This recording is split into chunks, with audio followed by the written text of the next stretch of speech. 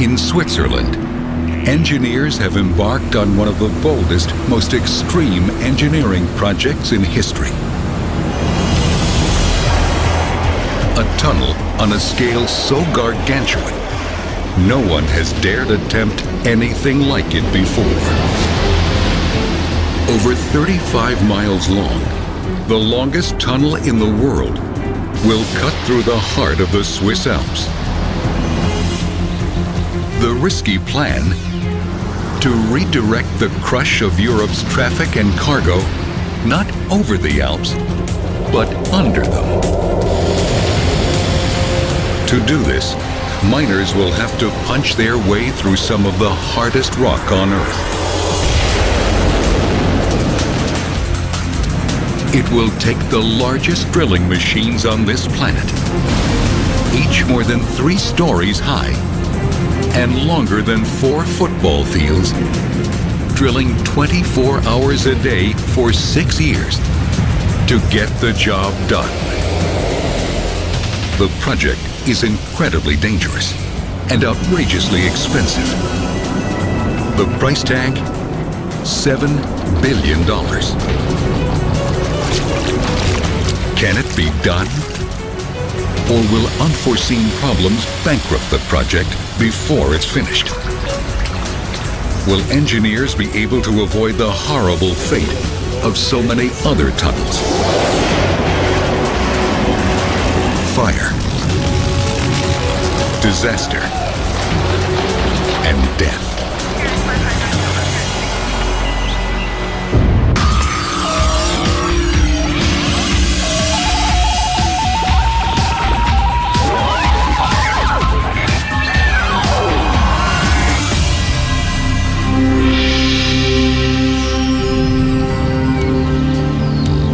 To the outside world, Switzerland is a picture postcard.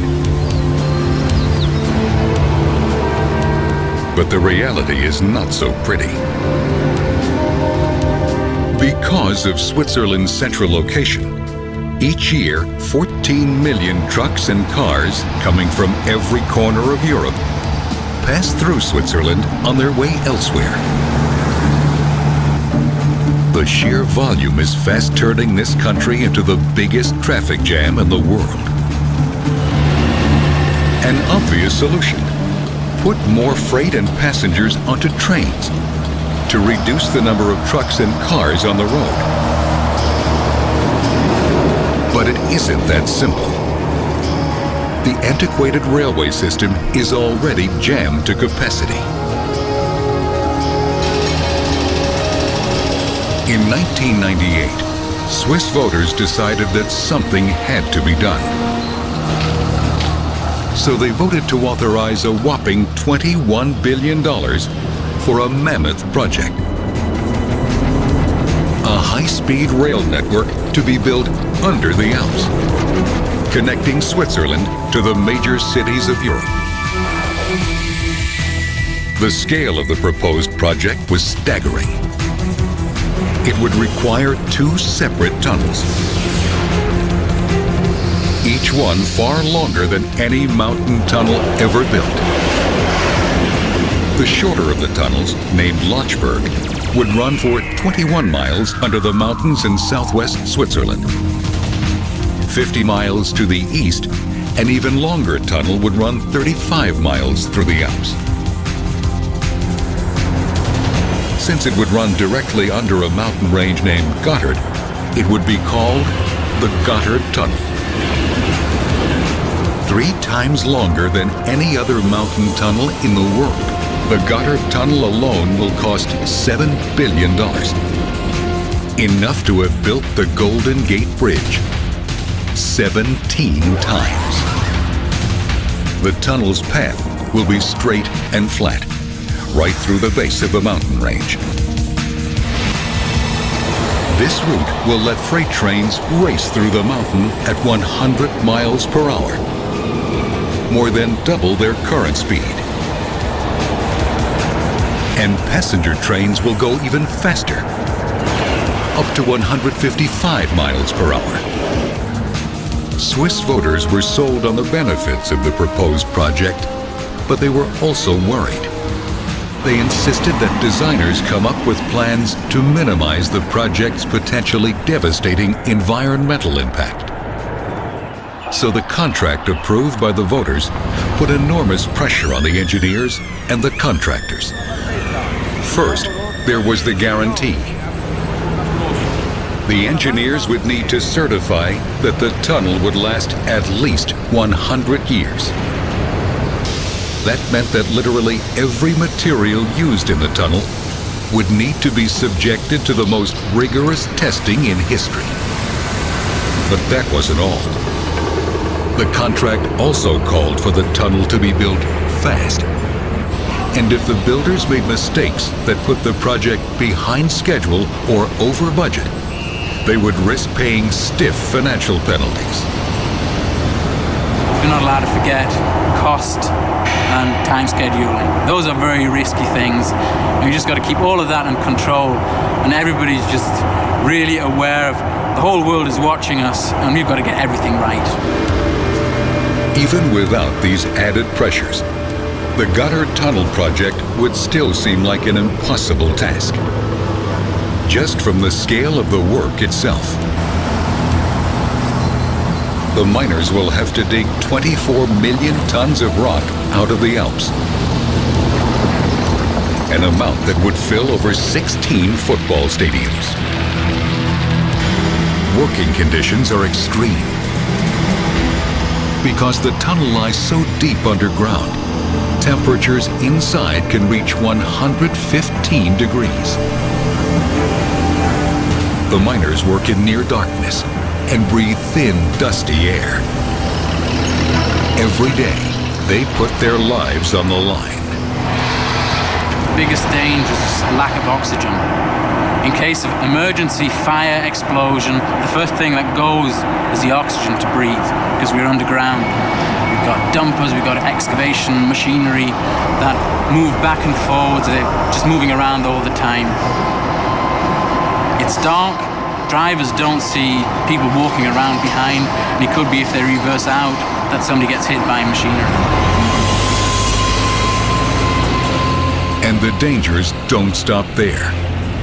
Tunneling, after all, is a battle between man and the Earth itself.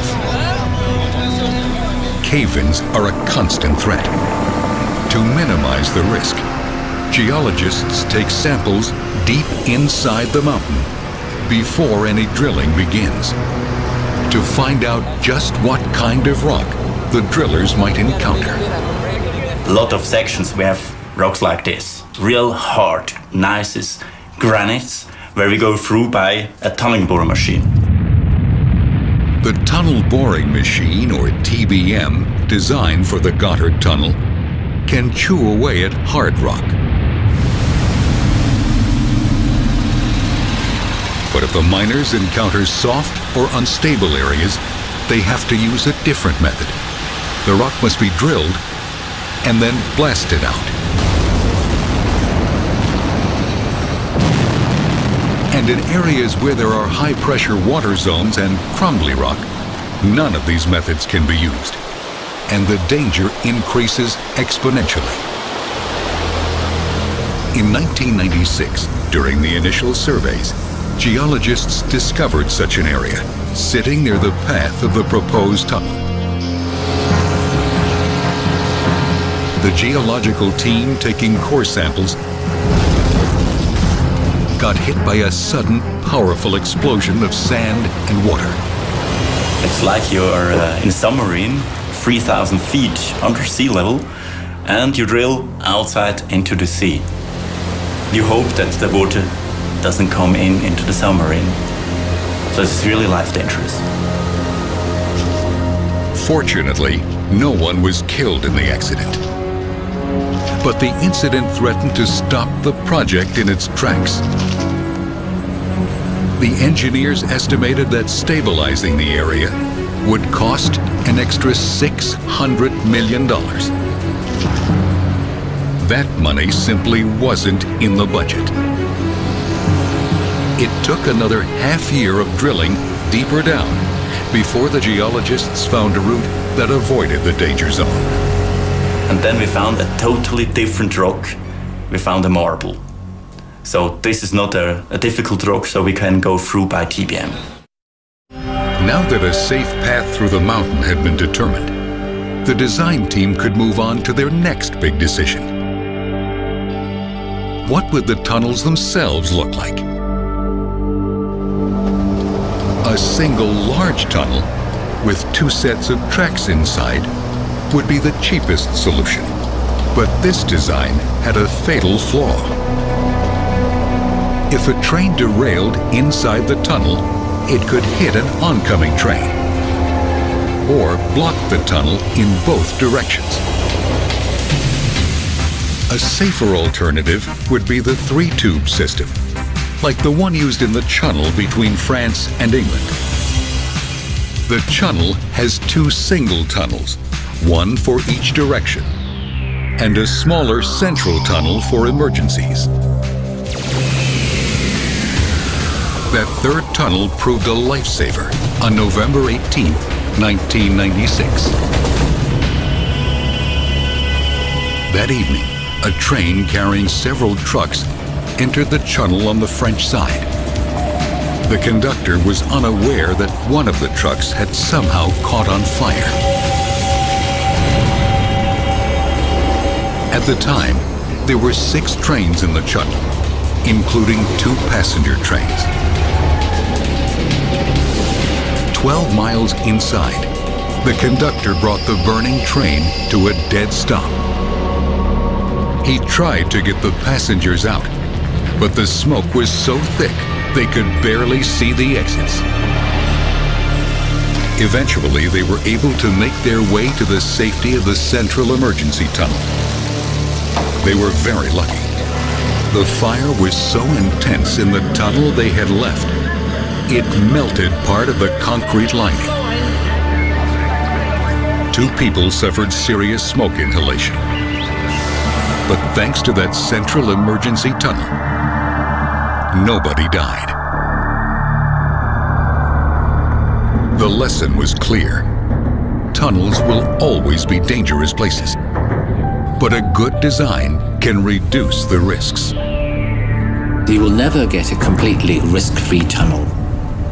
You have to design it to cope with the foreseeable risks that might be faced. But at the end of the day, there are certain things that are called emergencies in which you have to have an emergency plan, whatever the situation you have. The Swiss engineers carefully considered the pros and cons of each design. The single-tube system was clearly too dangerous, but the 3-tube system was far too expensive. So they came up with something else, a double-tube design. Separate tunnels going north and south that would reduce the risk of a head-on collision. To enhance safety, they added passageways every 1,000 feet. These would allow emergency crews to move between both tubes. 2 crossover points along the track would allow trains to switch from one tunnel to the other in an emergency. The designers added another crucial feature, a series of small passageways connected to an escape route that crosses over to the other side. Each tube would have 2 of these emergency stations. If a fire were ever detected, the computers in the command center would guide trains directly to the closest emergency station. Passengers would then evacuate the train and make their way to safety. A pair of massive ventilators at the portals would bring in fresh air and push out the smoke. On paper, this is perhaps the safest railway tunnel ever designed. But until it's tested, no one will know for sure.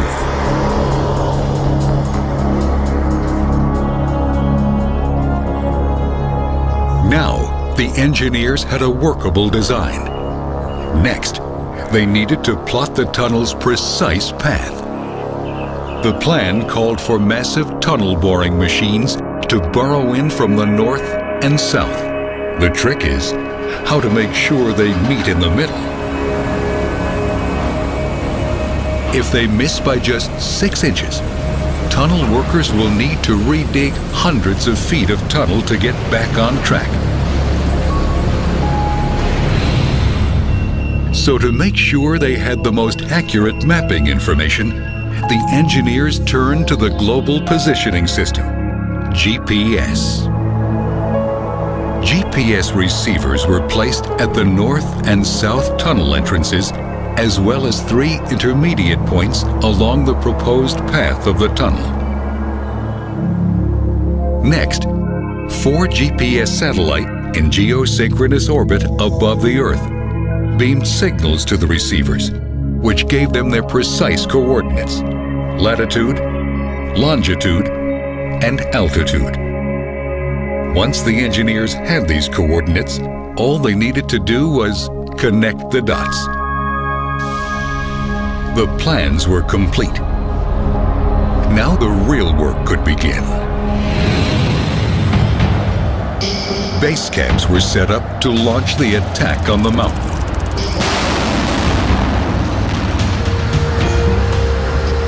Because the job is so enormous, the engineers plan to enter the mountain from 5 distinct starting points.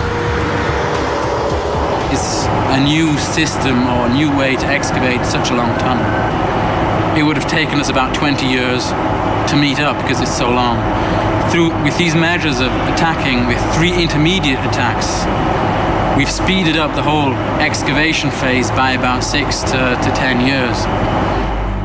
Each starting point would have its own base camp, complete with concrete factory, water treatment center, living quarters for workers, cafeteria, even a mass transit system. The base camps would play a crucial role in keeping environmental damage to a minimum. A major concern was water. Drilling would contaminate huge quantities of pure mountain water that had been locked inside the mountain for millions of years. Water treatment plants at each base camp would filter out contaminants and then channel the water to nearby rivers. But an even greater concern, rock debris. What could be done with the 24 million tons of rock the miners would carve out of the mountain? They came up with an ingenious plan. Recycle it back into the project. Concrete factories at each site would transform the rock to produce the 7.5 million tons of concrete needed to line the tunnel walls. That's enough concrete to pave an 8-lane highway 300 miles long. Once the facilities were in place, project managers could start bringing in manpower. 1,800 workers were brought in from all over the world. Among them, the world's best technicians, explosive experts, and heavy machine operators. With the army in place, the full-scale attack on the mountain could begin. Their first task, build access tunnels into the rock. These tunnels are needed to get the workers and equipment to the actual work site deep inside the mountain. The workers would enter the rock in trains, buses, even an elevator. The schedule required work to go on around the clock, 7 days a week, for 12 years. Drilling, digging, blasting. Just to make the deadline. But even at that pace, the project would be completely impossible without this. This is one of the biggest tunnel boring machines in the world. It's a drill with a drill bit 30 feet in diameter, designed to bore a tunnel through some of the hardest rock in the world. How big is it? 3 stories high, 4 football fields long. At full throttle, it can advance through 130 feet of solid rock in a day. But even this gargantuan machine had never been tested under these conditions. Could it withstand 6 years of constant grinding?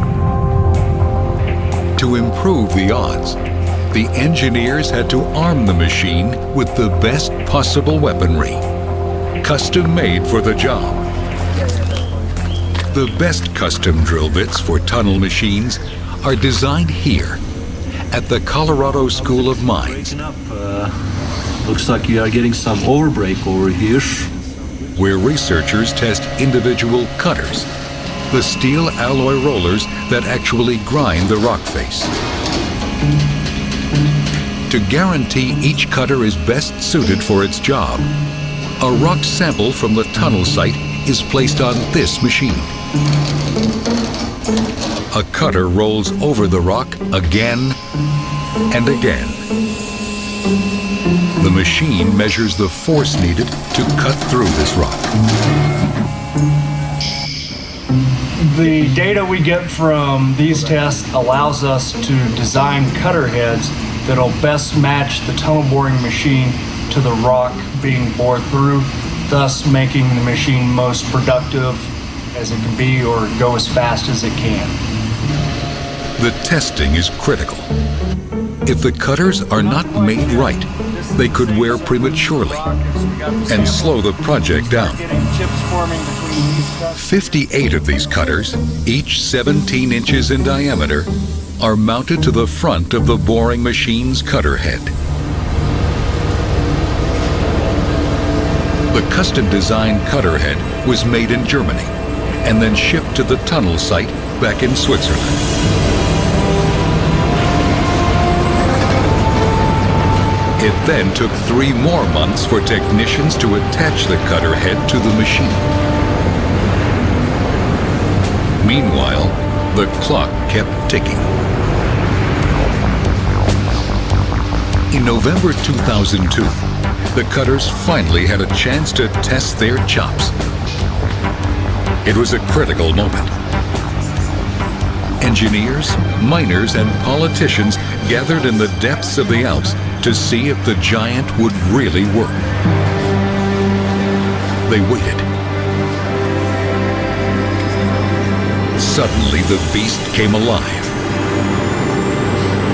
Its 3,500 kilowatt engine cranking out 4,700 horsepower. The massive cutter head turning, pulverizing the granite into tiny bits.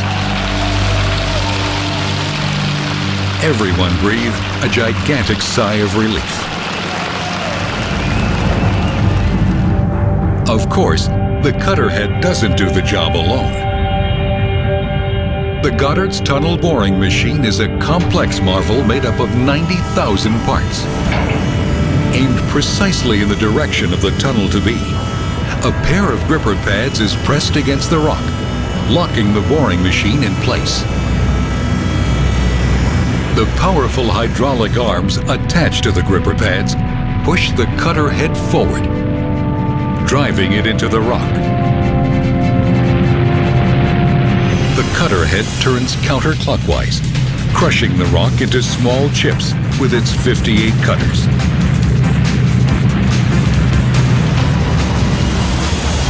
Each cutter can exert 26 tons of force. That's like 58 cars simultaneously hitting a rock wall at 26 miles per hour. As the cutter head grinds, the small chips fall into a set of rotating buckets. The buckets deposit the chips onto a conveyor belt, which shuttles them out of the tunnel and onto the concrete processing plant.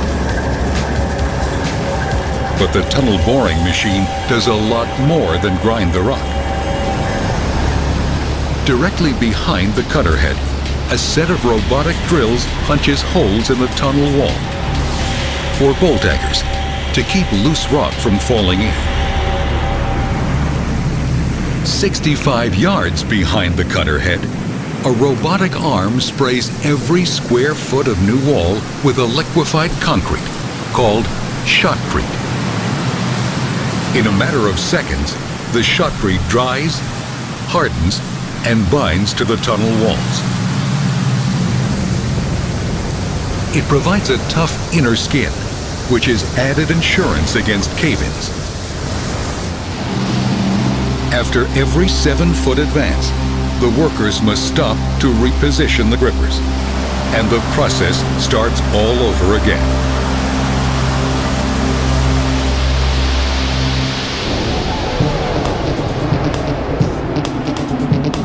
The project is so massive and the schedule so tight, the job requires not one, but 6 of these $21 million tunnel boring machines. One pair bores north from the south entrance, while a second pair grinds south from a midway point. Then, a third pair of machines will start at the north entrance and drill south toward the midway point. If all goes as planned, the big machines will finish their part of the job in June 2009.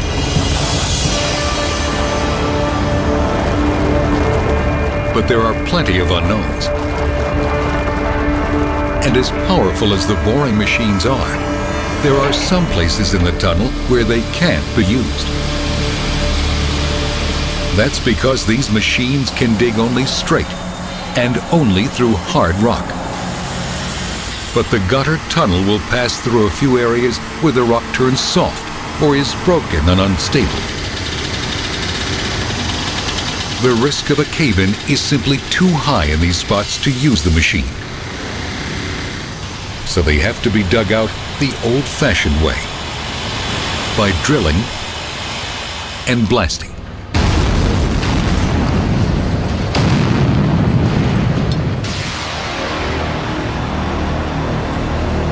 This machine is called the rocket boomer. It's a huge rock drill, capable of choreographing an explosion so potent it can remove a perfect circle of rock up to 19 feet thick. First, a technician uses a laser beam to align the drill. Next, the rocket boomer's computer calculates the blast pattern that will deliver the most bang for the buck. Then the drilling begins. Over 80 holes, up to 19 feet into the rock. Into these holes, a technician pumps precisely measured doses of 2 different chemicals. Each chemical on its own is completely harmless. But if the recipe is right, together they will become a volatile cocktail. To ignite the explosion, the technicians insert an electrical detonator into each hole. With all the leads linked together, a jolt of electricity sets off a massive blast.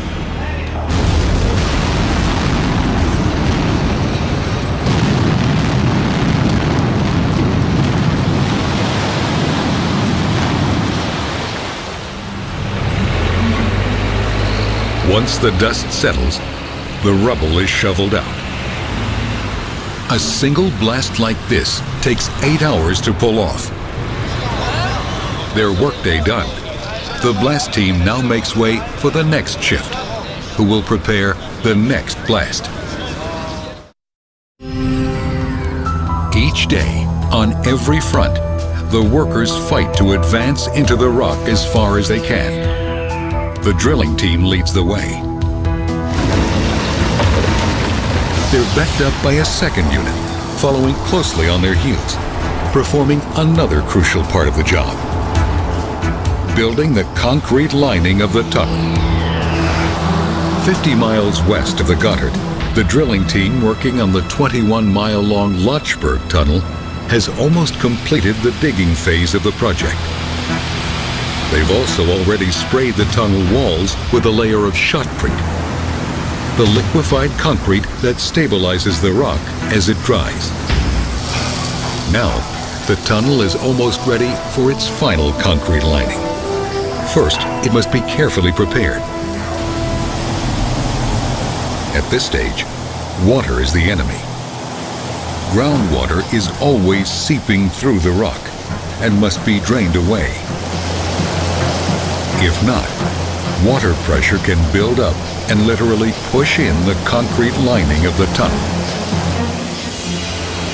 To prevent this, the team applies an ingenious system of layering to the shotcrete wall. The first layer is a white plastic webbed mesh. The water trickles down the mesh into a drainage system at the bottom of the tunnel. A second layer of solid plastic sheeting seals off any remaining water behind it. This should make the inside of the tunnel waterproof. Next, huge metal forms are put into place. And then, concrete is injected behind them. As the concrete dries, engineers keep water running over its surface so it won't crack. When the metal forms are removed, the smooth, final concrete lining is left behind. Of course, the concrete used in these tunnels is no ordinary concrete. The designers have guaranteed that the tunnels will last at least a century. So everything that goes into the tunnel has been put through the most rigorous testing in the industry. And that's done here, at the most advanced tunnel testing facility in the world, the Hagerbach Test Tunnel, 40 miles northeast of the Gotthard. The Hagerbach test site is a labyrinth of tunnels crisscrossing and stretching 2.5 miles into the mountain.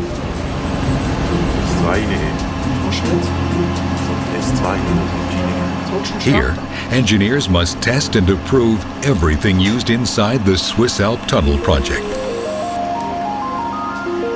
In this laboratory, engineers subject concrete blocks to extreme pressure. The concrete lining has to hold up under the mountain's weight as the rock settles.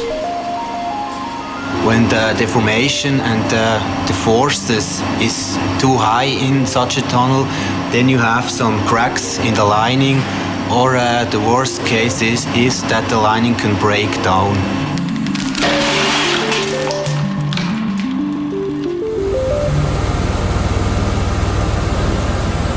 Here, engineers are fine-tuning a shotcrete recipe. A mix of sand, gravel, water, and cement that is sprayed onto the tunnel's bare rock walls. The precise ratio of ingredients is crucial. Too little water, the shotcrete will be too thick to spray. Too much water, it will be too weak. Shotcrete also must be able to withstand extreme hot and cold temperatures. In this area, engineers are testing explosives. Different types of rock need different formulas. Because the Gotthard Tunnel has extremely hard rock, they need an explosive with a lot of kick.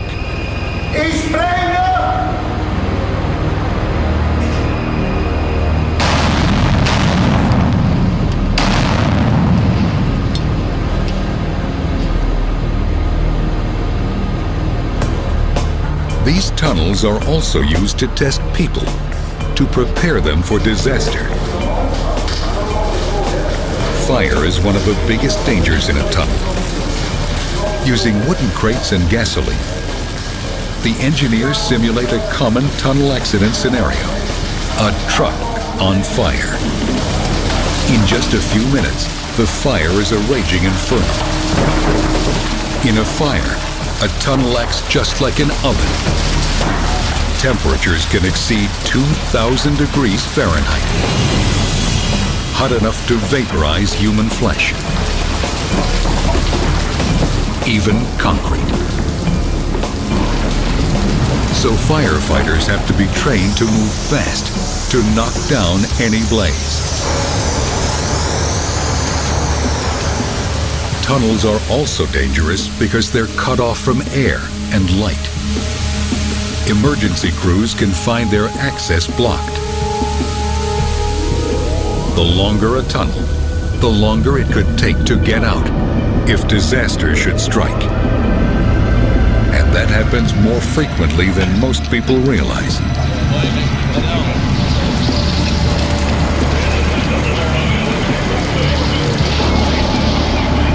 March 24th, 1999 started out like any other day. At 10:45 a.m., cars and trucks were speeding into the Mont Blanc tunnel between France and Italy, unaware of what was about to engulf them. About 4 miles into the tunnel on the French side, a truck driver noticed smoke pouring from the back of his rig. He pulled over, but within seconds, his truck was completely consumed in flames. Unfortunately, the ventilation system was no match for the smoke. It was so thick, it took emergency crews an entire day just to reach the blaze. The fire burned for days. When it was all over, 39 people were dead. Temperatures inside the tunnel had reached 2,300 degrees, melting sections of the concrete lining. The disaster forced a major redesign of the tunnel's emergency systems. Learning from previous accidents or incidents is absolutely vital. It is one way that you understand how incidents occur, why they occur, how they develop, how people reacted to the incident in any one case, what worked well and what didn't work well. In this case, the lessons were learned the hard way. So engineers were determined to get things right the next time around. First, they added 76 high-powered fans to blow out smoke and bring in fresh air. They set up fire stations inside the tunnel so crews can get to the fire quicker. Now, heat sensors at each entrance scan all trucks for overheated engines. 120 cameras linked to command control centers monitor traffic around the clock. The number of emergency shelters was doubled. There are now 37, placed every 1,000 feet, running the full length of the Mont Blanc tunnel. Every shelter has a direct phone line to the central control room. And the engineers added something new, a way out of the tunnel. Inside each shelter, a stairway leads to a passageway below the main tunnel. In a disaster, emergency crews would be waiting there to take the drivers out.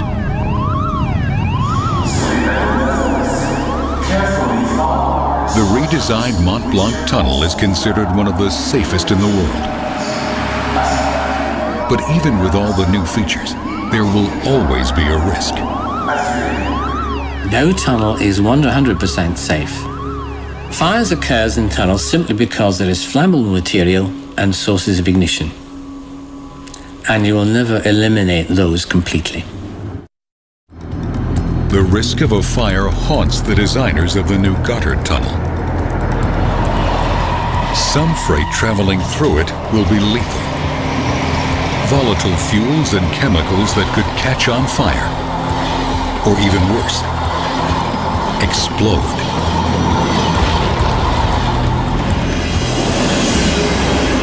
The year is 2015.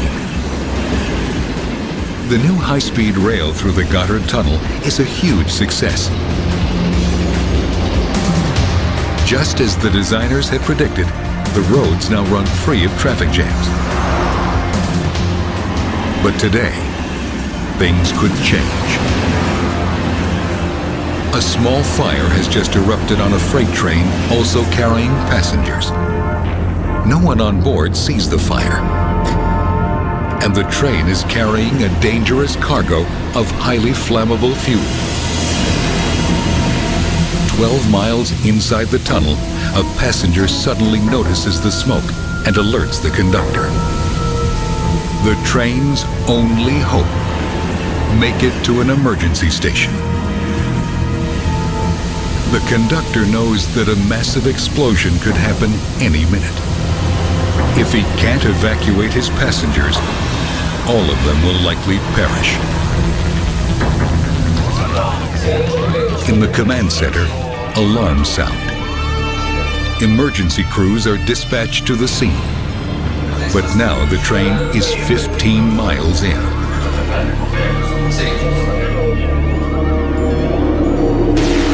The tunnel continues to fill with thick, poisonous smoke. The conductor sees the emergency station up ahead.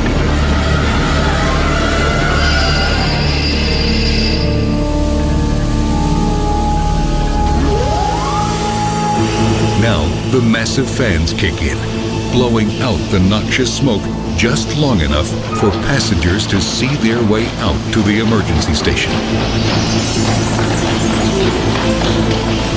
The conductor quickly herds the passengers through the station, out of harm's way.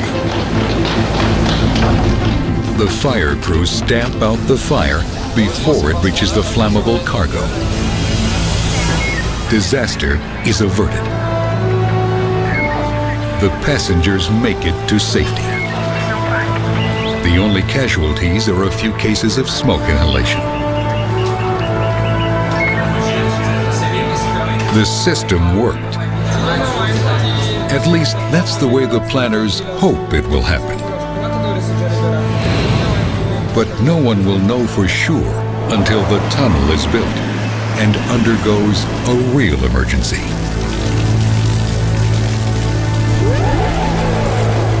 The Gotthard Tunnel engineers are confident that their fail-safe system under the Alps will keep passengers alive, even in the worst-case scenario. They have also boldly guaranteed that they will finish their tunnel on time, on budget, and that it will last 100 years. And if the engineers get it right, the new Gotthard and its sister tunnel, the Lochberg, may become models for a new generation of high-speed rail tunnels, showing other nations how to transcend the highest barriers that nature has created, from the Rockies to the Himalayas.